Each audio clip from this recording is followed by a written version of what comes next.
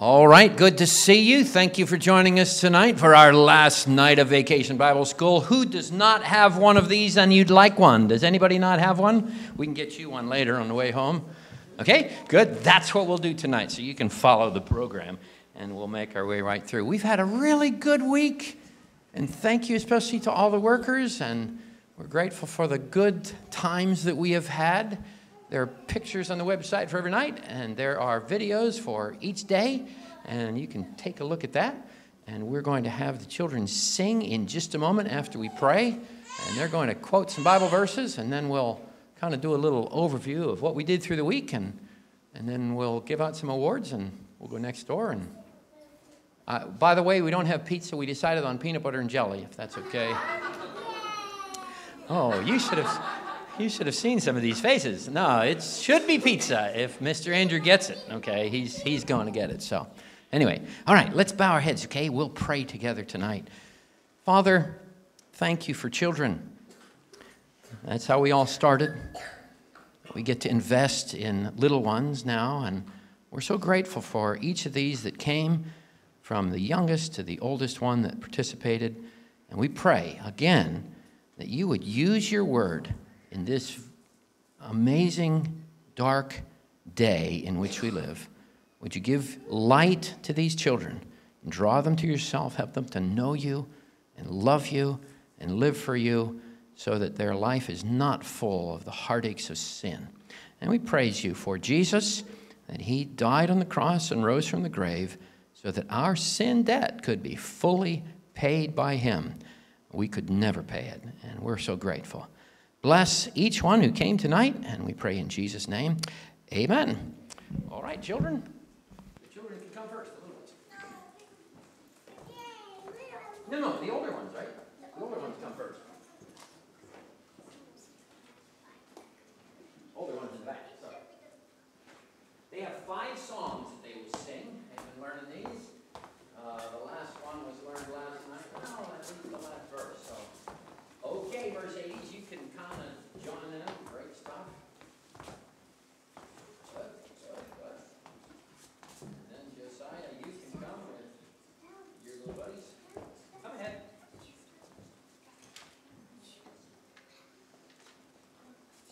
Good. All right. Loud and slow. Perfect.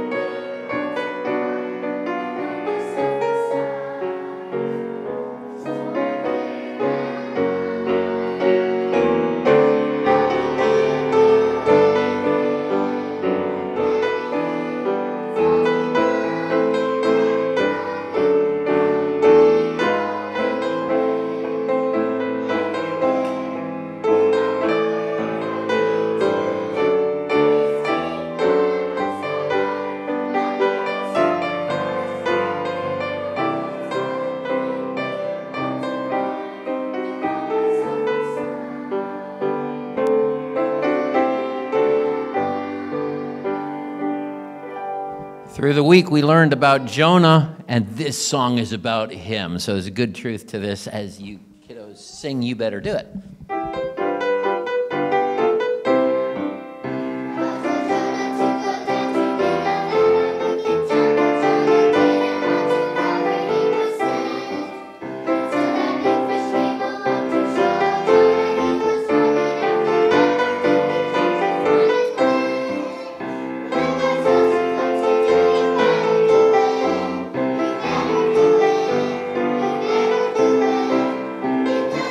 Because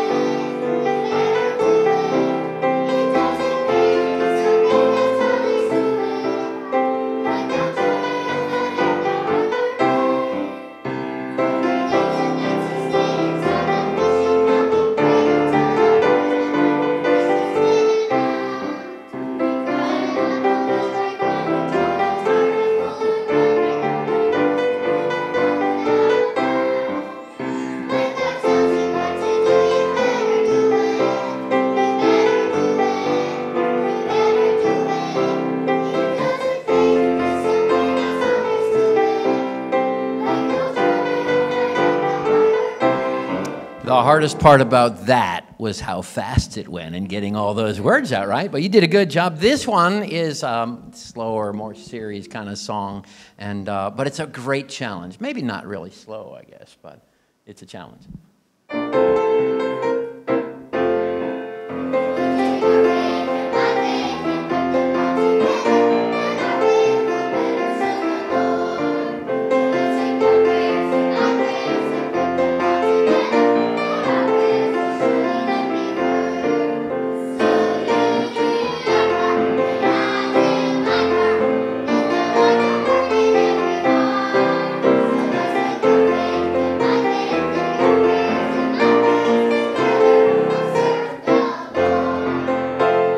Two more. This one, Do You Know My Jesus? And then we'll do their, I think, their very favorite.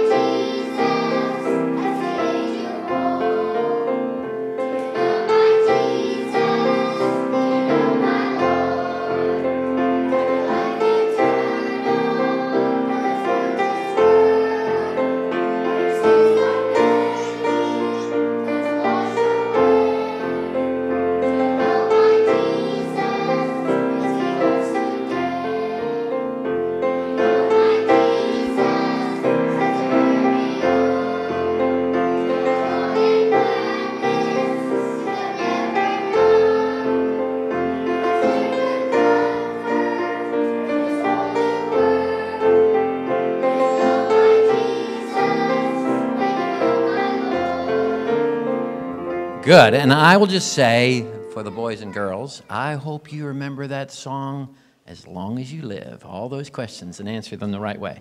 Okay, we don't have enough time for this one, so, no, we do. They really like this song, and there's some actions to it, so here we go.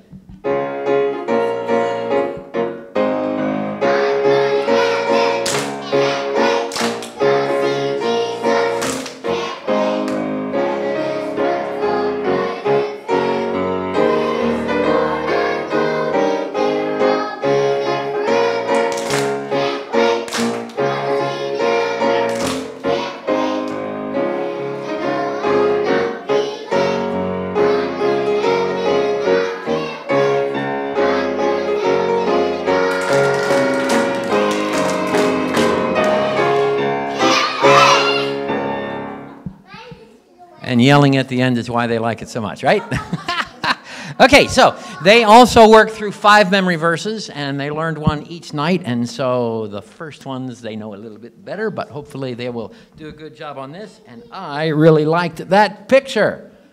And I hope that you guys will be that excited about knowing and understanding and then practicing what God says, okay? 5 different memory verses.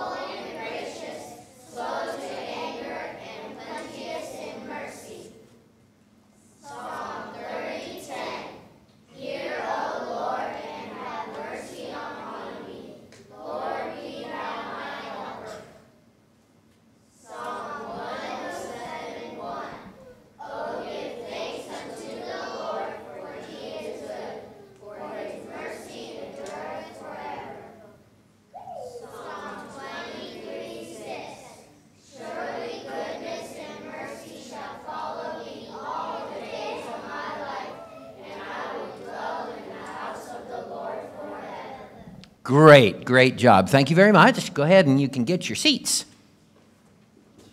And one of the things that we did was we had a continuing story. It was about a missionary named Hudson Taylor who served in China. And Mrs. McAvoy took care of doing this for us. And so she's going to come and kind of give a little bit of a review. And I think that'll be about right there. And hang on just a minute here, Jan. this will be good. That way we'll get you. Okay, thank you. Hudson Taylor was born in Barnsley, England, on May 21st, 1832. He was born into the home of devout Christian parents. Oh, sorry. That's okay. Ah. There you go. Okay, thanks. He was born into the home of devout Christian parents. His father, who was a pharmacist, had a great burden for people to go to China to be missionaries and to tell people about the Lord Jesus Christ. Often at their supper tables, Hudson's father would talk about the needs of many people in China. Look here, here is a map of China. Isn't that cool? I mean, China is so huge, isn't it? And you see some of the other countries around it. I'm not sure if you can. Mongolia, India, Myanmar, Vietnam, Laos. So that was the area that Hudson's father was just burdened for. And he would tell them, there are millions of people in China who don't know anything about the Lord Jesus Christ. Hudson's parents, before he was born, they prayed that if God would give them a son, that maybe someday their son would go to China to be a missionary. Well, but Hudson was a sickly little boy. There they are at their supper table talking. He was a sickly little boy. In fact, because he was sickly, he never went to traditional school until he was 11 years old. He was taught at home, however, by his good and godly parents. So here he was as a little boy, and when his father would talk about, oh, I'd love for missionaries to go to China, Hudson would say, I'll be a missionary to China. Of course, that probably made his parents' hearts very happy. But as Hudson got older, sadly, his love for the Lord began to grow cold. He really desired to have riches, a fine horse, and a big house. Like other English boys of his day, when Hudson was 13 years old, he had to go to work. He worked at his father's workplace. Now, his father was a pharmacist, and his father taught him how to make, measure, and mix medicines. One day, when Hudson was 17 years old, he had the day off work, and he was looking for something to read. He found a little Bible book that talked about the finished work of the Lord Jesus Christ on the cross. On that very day, Hudson repented of his sins and believed on the Lord Jesus Christ as his own personal Savior from his sins. From that time on, Hudson was a changed person. He not only had the background of a Christian home, he had Christ Jesus in his heart. No, he was not perfect. Hudson still had struggles with sin, as we all do. In fact, sometimes Hudson was so burdened that he could not live better for Christ that he would beg Jesus to help him live better for him. But Hudson kept close to the Lord. He read his Bible, he prayed, he confessed his sins as he was aware of them, and he told people about Jesus. Here's a picture of Hudson and his sister Amelia. On Sunday afternoons after tea, they would take literature about the Bible with them, and they would talk to people about the Lord together. As Hudson worked for the Lord, God put on Hudson's heart the desire to go to China. There are too many stories to fit in 10 minutes to tell you of the adventures of Hudson Taylor as he prepared to go to China. When he was 21 years old, Hudson sailed on a boat to China. The voyage took 5 months. When Hudson landed in Shanghai, he was so thrilled that the Lord had helped him get to China. I did tell you that, sorry. Where he could serve God. He found a place to stay with some missionaries. He began to learn the Chinese language, and eventually he decided to dress like the Chinese people so that he would not stick out like a sore thumb with his English clothes and thereby draw more attention to himself and the way he dressed rather than to the message he was preaching about Jesus. Over the years, Hudson still had times of sickness. But during these times, even when he sometimes had to travel back to England for a period of time, Hudson would pray for God to send more missionaries to China. Hudson lived to be 73 years old. He began the China Inland Mission when he was only 33 years old in 1865. From that time until the communists took over China in 1949, many missionaries went to China under the leadership of that mission. Today, even though China has still remained closed to missionaries, it has not been closed to God. By means of radio and literature, and by the witness of faithful Christians, Chinese Christians, Christ Jesus is still being preached. And many missionaries are going to China in other occupations, such as by teaching English to Chinese people and thereby witnessing for Christ when they have an opportunity to do so. In fact, that is just what Brother Aaron and Grace Silos and their children did in China for 6 years. You may want to ask them more about that. I will close with one story that I did not get to tell the children this week. When Hudson and his wife Maria were working with the Chinese people, Hudson would preach to the people in the bottom room of their small attic apartment. One night, a Mr. Ni, who was a leader of idol worshipers, happened to pass by the open door of the chapel.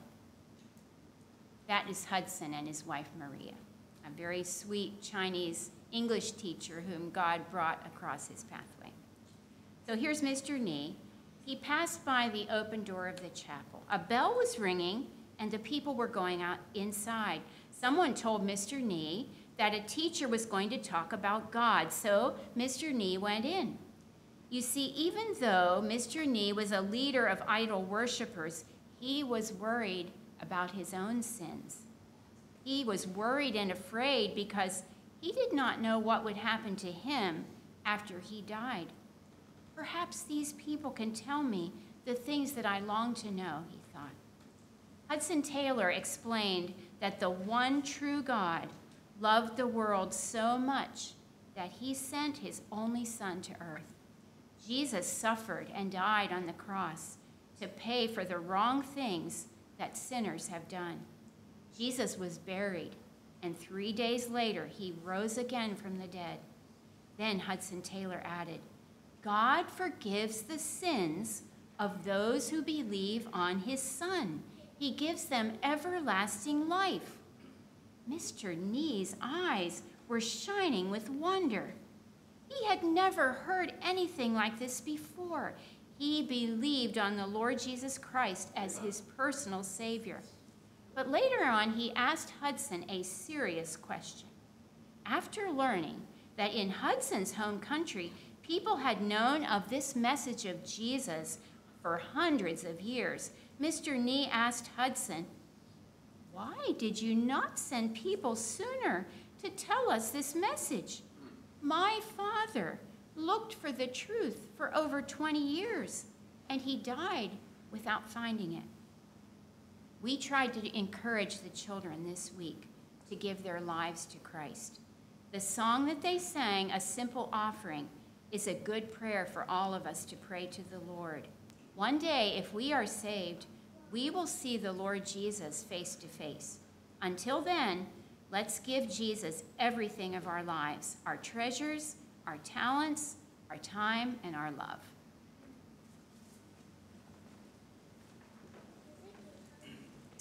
Amen. All right. Thank you, Jan. Let me see here. We'll go right there. And one of the things that the kids really liked, as well as the stories and all, is at the end of every day, when Janice told the story, she tried to get right to a really significant part, and then said, you have to come back tomorrow. So anyway, that was kind of fun. You didn't have to do that today. We had a bird in this building this week. It was just a puppet. But anyway, its name was Salty, and Captain Sailor had conversations with Salty, so they're going to come now and do that. All right, looking good, looking good. Make sure everything is ship shape here. Oh, nice. Oh, that's a new. Okay. Well, let's do a final check here before we go into port. Let's see. Main deck, still here. Ocean, still there. Aft sail.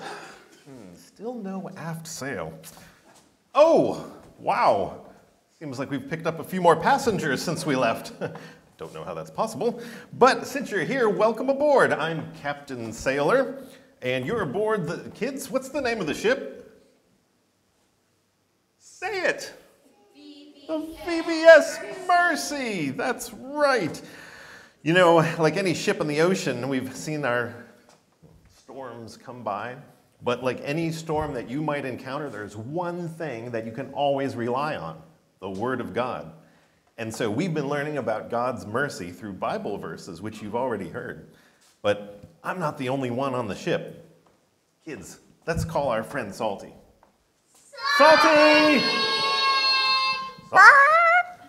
Salty, there you are. We're so glad to see you. Glad to see you too, Captain Sailor.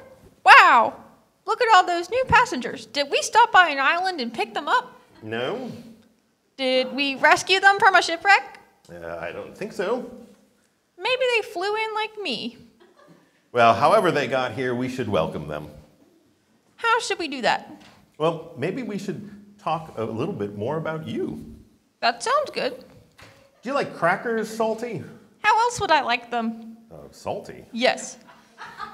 No, I say, do you like crackers, Salty? They certainly taste better that way. Which way? Salty. Captain! What are you doing? Oh, I thought we were calling our names. I think they know those by now. Okay, so do you like crackers plain?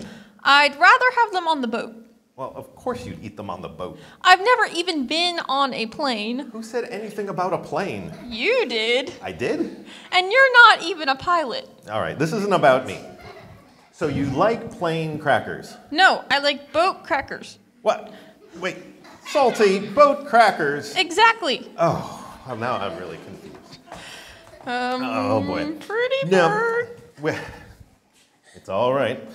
We've had a good week here, Salty. We've had the VBS Mercy, we've been in a storm, we've cleaned up after it, and you learned a valuable lesson about mercy. That's right. And I was really upset when the storm messed up my crow's nest and I got my crackers soggy. Soggy, salty boat crackers? Exactly. And it was the word of God that changed my heart. What verse was that? It was Psalm 103:8. The Lord is merciful and gracious, slow to anger and plenteous in mercy. That is a great truth, that God's mercy will never run out, and he's very patient, even though we deserve to be punished for our sins. Captain? Yes, Salty? What is God waiting for? Now, he's waiting for people to admit their sin and turn to him. If you turn, the only way to Jesus is if you turn to him and trust him. That's great news. It sure is. God's gift is available to any of you right now. If you turn to Jesus and trust him, you will be able to enjoy God's eternal mercy. That's Captain? Yes, Salty? I like crackers. I know, Salty. Can I have some while we take a walk on the deck before we go back to port? That's a wonderful idea. Oh, nice. It's a beautiful night out. Yeah, it sure is. Have a cracker. Oh, it's soggy. Sorry. Oh, oh well.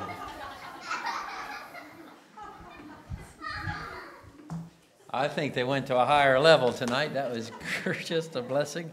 And yeah, maybe Salty will be next door. You might be able to go talk to her yourself after when we go next door. You could actually meet Salty and shake her wing.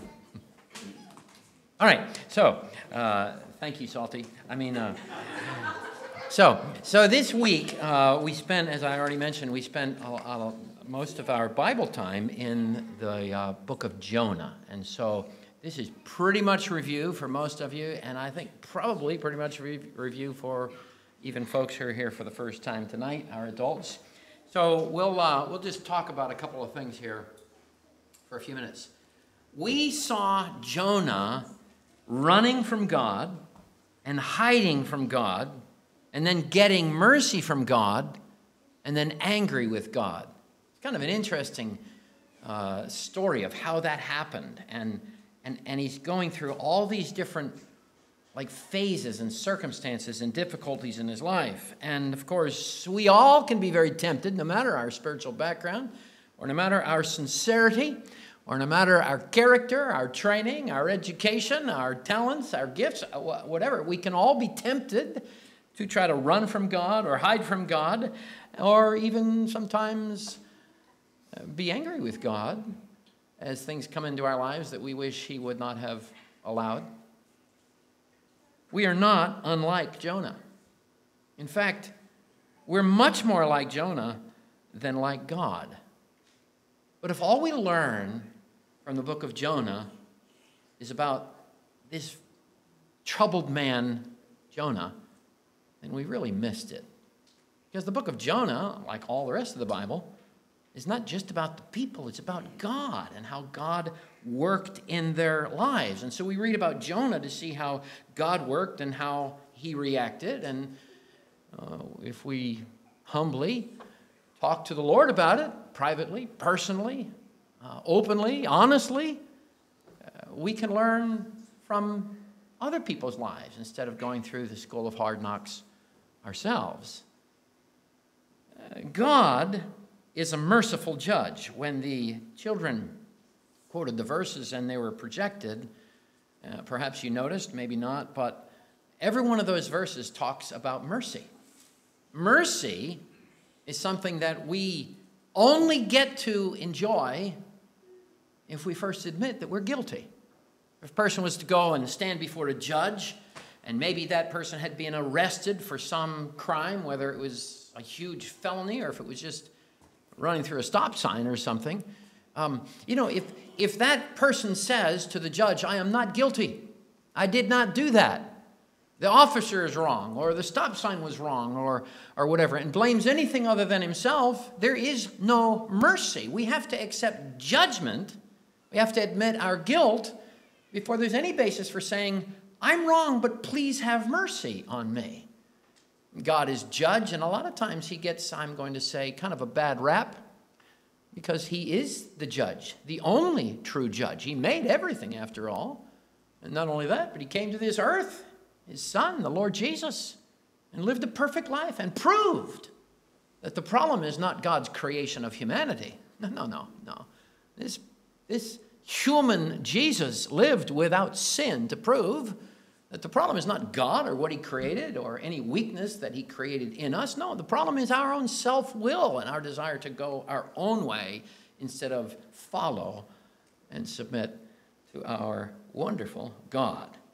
This judge is merciful. If we come to this judge and we admit our need and our guilt and our shame and our culpability and our sin and our failures and all of that, if we come to him without pretense, but we just come and we're honest and we're humble and we say, the Bible's right and I've blown it, then we get to experience this judge's mercy. Otherwise, we stand before him naked.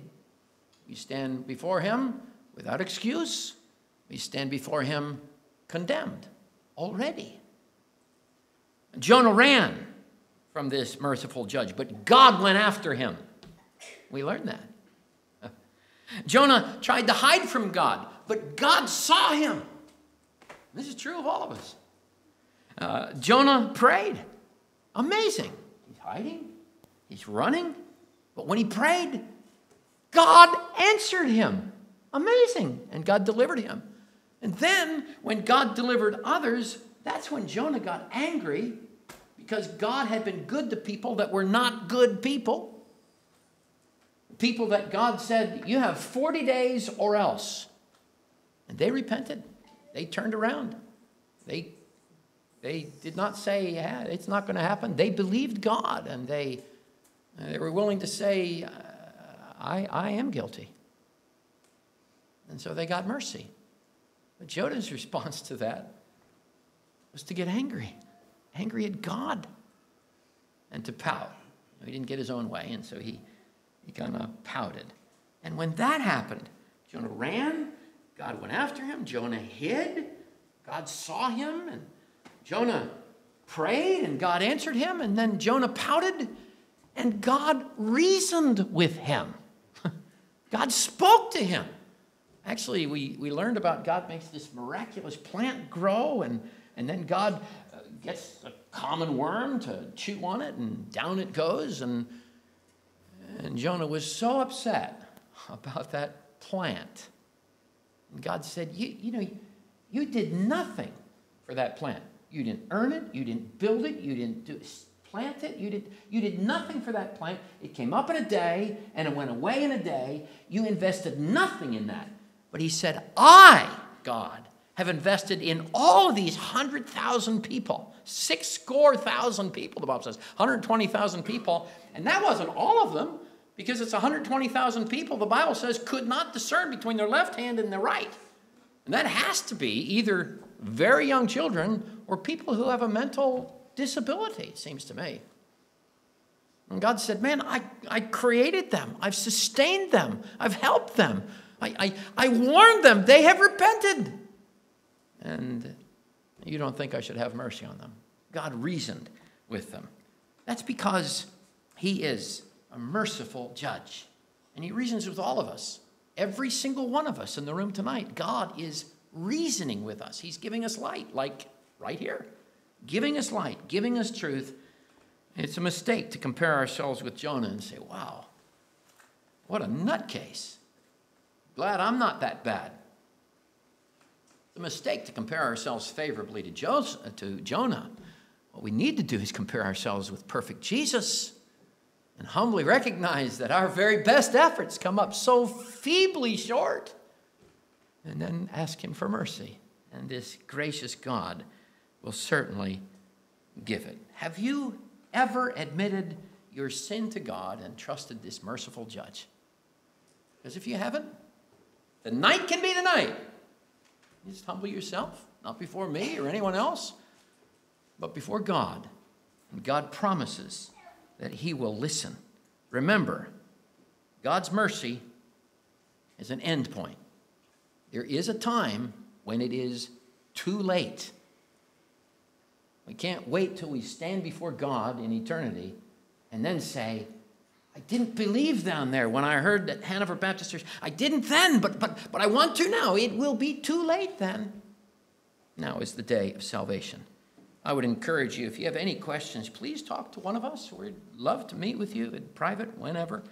And we put on the back of the bulletin some simple Bible verses that you could read that might be a big help. What the Bible teaches. God made everything. He loves everyone. And every one of us puts ourselves first. God sent Jesus to fix that. And Jesus put others before himself. He died for others. He rose from the dead. We can be forgiven.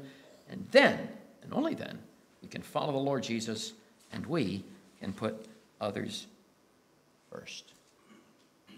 Would you bow your head with me? Close your eyes. And our Father in heaven, thank you for the word of God, so clear. Thank you that you have declared to us both your role as judge of all, but also that you are abundant in mercy and that you delight in mercy. You do not begrudge forgiving us. You love to.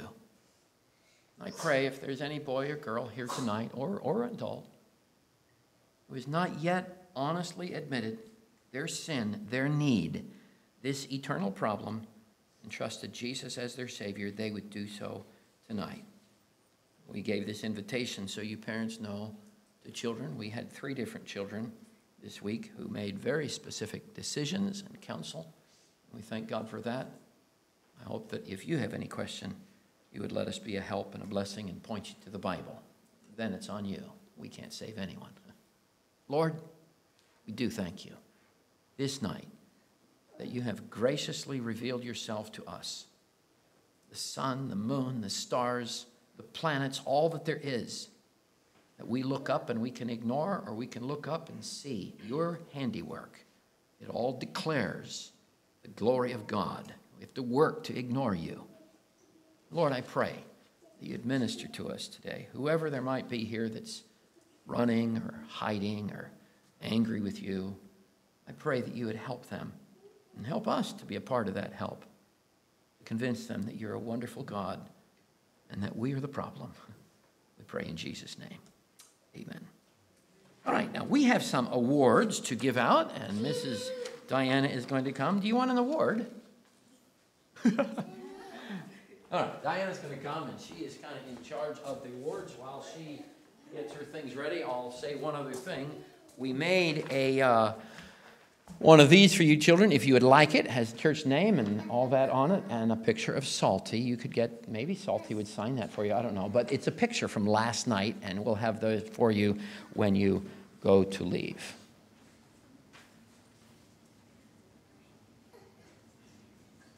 Diana, do you need help?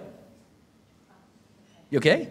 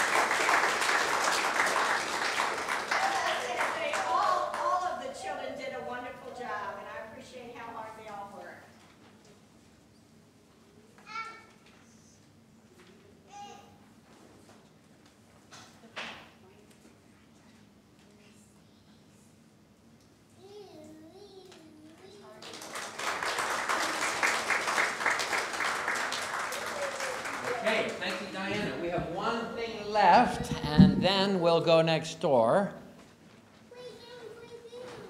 What's that? We're not going to have organized games tonight, but there'll probably be some. But I just wanted to add my thanksgiving to all of you workers. I counted this up. There's over 30 names on there, and all kinds of people before it started, through the day. And we had folks that did everything from locking up to opening up to lights and toilets and all the trash and all that sort of thing. So thank you very much. And but hey guys, do you want to sing Can't Wait? Would you like to do that? Would you like to see your parents sing Can't Wait? Yeah. Okay, come on up here again. And then you can watch. Now you'll have to watch what they do. Come on, we'll stand up here. Go, go, go, go. Good. Kevin, man, go ahead, man. All right. All right, come on ahead. And then we'll let the kiddos go next door and see if the pizza's there. I think it probably will be, and that's great. All right.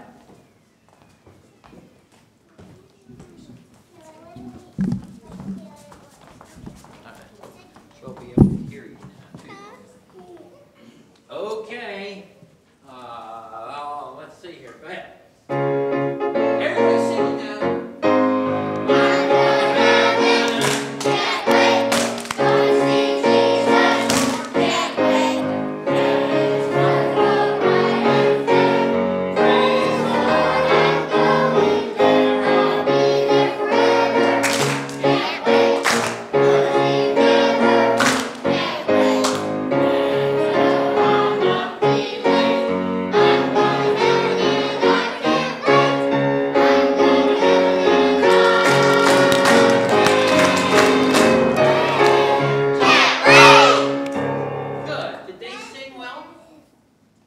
Did you like the adults singing? Did they do a good job? Yes. Good, good, good. Would you like to go eat some pizza? All right, let's pray together. Lord, thank you for the good evening and the good week. And we pray for your blessing upon the fellowship and then upon the food to eat as well. And we thank you in Jesus' name. Amen. All right.